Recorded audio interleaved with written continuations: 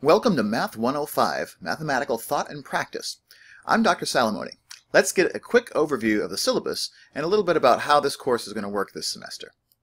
Mathematical Thought and Practice is about all the ways, well, not all of them, but some of the ways in which we can think mathematically that aren't necessarily the kinds of math that you grew up with coming up through school. There's a lot more to math than solving for x, and we want to see some of it this semester.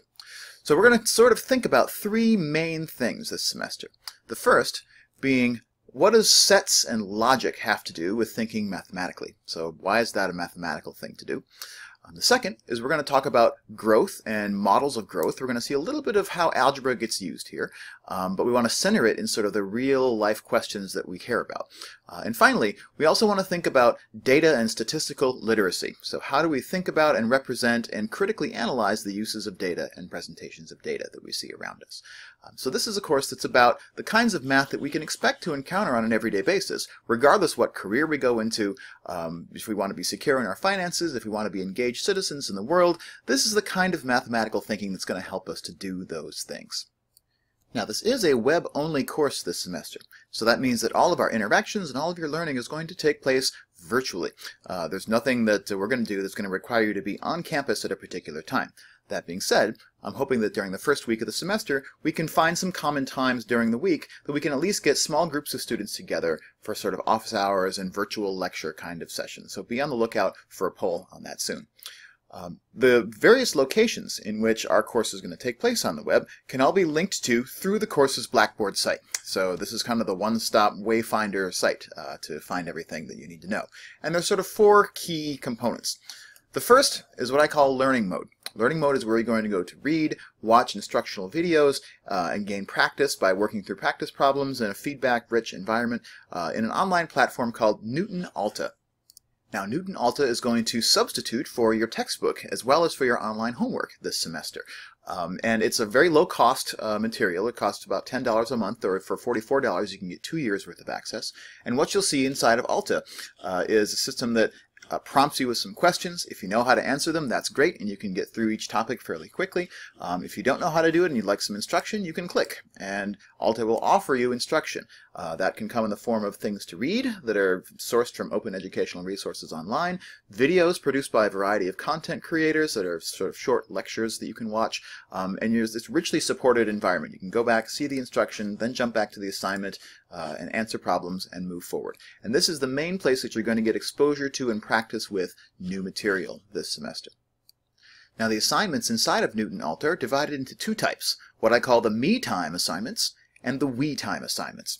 The me time assignments are sort of brief, introductory, a little bit more basic level introductions to the content that we're going to be working on during a given week. Complete those on your own. They tend to require usually a little bit lower order thinking, so it's more about definitions and getting familiar with new concepts. The we time, on the other hand, this is where the really good questions start to come at you and the more nuanced integrative thinking happens. So we time assignments tend to have fewer learning objectives, but they're sort of the deeper learning objectives to work on over the course of a week. We time assignments are things I'm going to want you to work on in groups as well as individually, and the focus of our meetings that we hold virtually online, the video lectures and the video office hours, will generally focus on the we time assignments and helping you to finish with those. So in the course syllabus, on page 2, you can see that I've listed the me time assignments and the we time assignments at the bottom, and completion of those is on a complete not complete basis. So you'll receive credit for a me time assignment if you've earned 100% credit, so if you've gotten mastery on that assignment in Newton Alta by the due date. Same thing with the we time assignments. And the numbers of those that you complete over the course of the semester, each one that you complete, you check off a box on page 3 of your syllabus. Check off the boxes from left to right, and that's true in every one of these rows. So your learning initiates in the me time and the we time assignments in Newton Alta, with the me times generally being due on Tuesdays and the we times generally due on Saturdays. Of course, you can get them done early if you like, but that's when the due dates are for each of those assignments. Now, at the end of each week, as you're completing the we time assignments and really gaining mastery over the material for that week, your next step is to submit a quiz. And quizzes happen as pencil and paper quizzes downloaded and then resubmitted once you've done them through our Blackboard site. When the course begins, you'll be able to find those quizzes in the quizzes link over here on the left side of Blackboard. To prepare for the semester, I'm suggesting two different options for how you're going to complete these quizzes. If you happen to have an iPad or other tablet that can do stylus kind of writing, this is a really elegant way to submit these quizzes. You can download them, complete them, and re-upload them all without going to paper, which is kind of nice. It also produces really nice looking files when they get uploaded. If you don't have a tablet, then a printer and a scanner is going to be the way to go. Download a quiz, print the quiz, complete the quiz, and then re-upload it. If you don't have a document scanner, there's a great app called Adobe Scan that you can use on any mobile device that uses the camera to generate a PDF file out of your finished quiz to re-upload. So mastery quizzes are the next sort of key element. After you've mastered some content inside of Newton Alta, you'll submit one of these mastery quizzes at the end of the week by Saturday to demonstrate that you've grasped the material for that week. You'll get full credit for a mastery quiz if at least about 80% of the problems on that quiz meet the completeness and correctness criteria set forward in the syllabus, which means that they have to be complete, correct, fully supported by appropriate steps, and also thorough written explanation. You can make small errors, but those errors have to be so small as not to detract from the reasoning that's happening inside of those problems. If your mastery quiz meets that standard, then you receive full marks for that mastery quiz. If every problem on the quiz meets that standard, you also get a grade called exemplary. I'll talk a little bit more about how exemplary grades get used. On page 4 of the syllabus, you'll see a place for you to check off the mastery that you earn on each topic as you go along. So for example, if in the first week of the semester I take a mastery quiz on topic number 1 and I receive full marks, either a satisfactory or an exemplary mark, then I'll be able to check this checkbox right here. And that gets me 1 check mark in this topic. Now you'll notice that you'll need 2 check marks in order to claim mastery for that topic. That second check mark can come later on the exam that gets taken on this. It can come much later on the final exam. But the point is, once you've gotten those 2 check marks or more for a given topic, you can then come and claim a mastery check mark in your grade sheet. So 2 check marks on a given topic, 2 full mark satisfactory or exemplary on either a quiz or an exam gets you mastery for that topic, and a check mark in your grade progress report on this side. Exams come along 3 times during this semester, and exams tend to cover multiple topics at once. You can see which those are on page 4 in the topics list. And if your submitted exam shows that you've retained mastery of all of the topics that are covered on that exam, then you also get these additional retention checkboxes that you can check here on the back side. This is just a check to make sure that you're hanging on to the knowledge that you're getting over the course of the semester.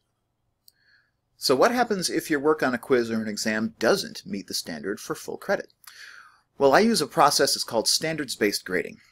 What the intention of that is to help you to focus on what are the main topics and skills that you need to be developing, instead of focusing on what are the individual quizzes, assignments, tests that I need to be stressing about. Right? And what that means for you is that my most important thing to me is that you're learning and not when you're learning. So if you don't get full marks on a quiz the first time around, you have an opportunity to revise that quiz later on down the line.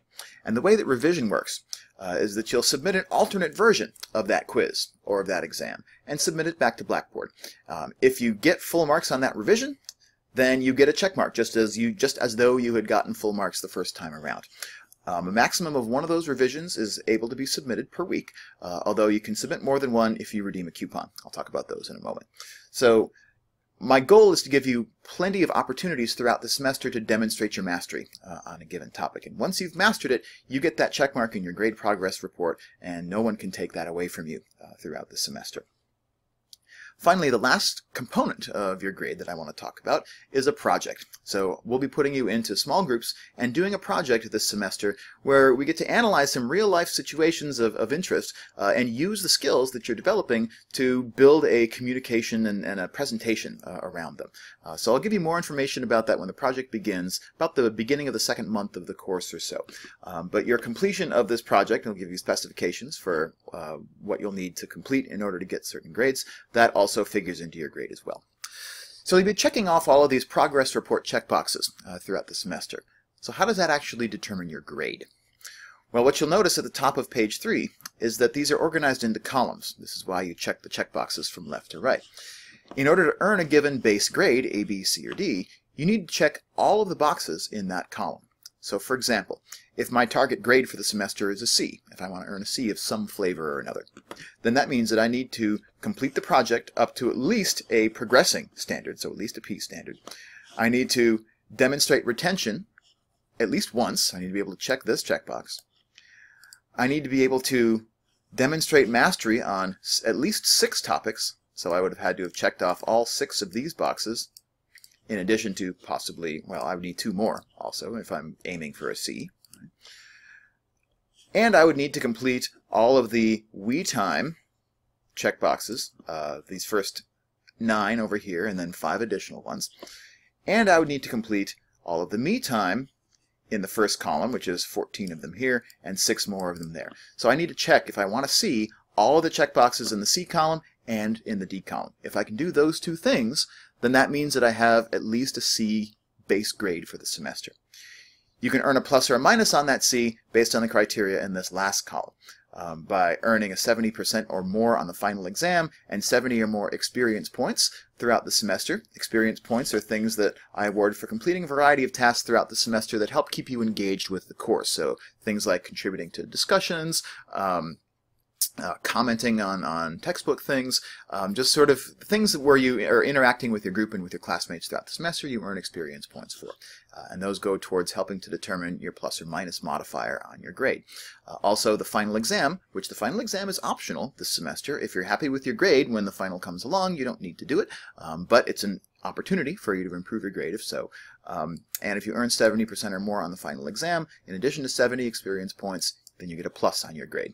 40 experience points and 40% on the final exam will get you the base grade without a plus or a minus. And if you don't meet those criteria, then you get a minus attached to your base grade. So that's how the grading works for this semester. It's unusual, and so please do feel free to ask me questions to help clarify how this grading system works.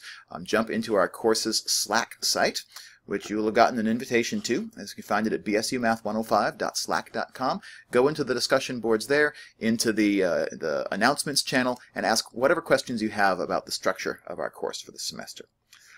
Last thing I want to mention are coupons. So, to provide some additional flexibility in the course, everyone begins the semester with 5 virtual coupons, and you can redeem those coupons for extra opportunities to revise your work throughout the semester.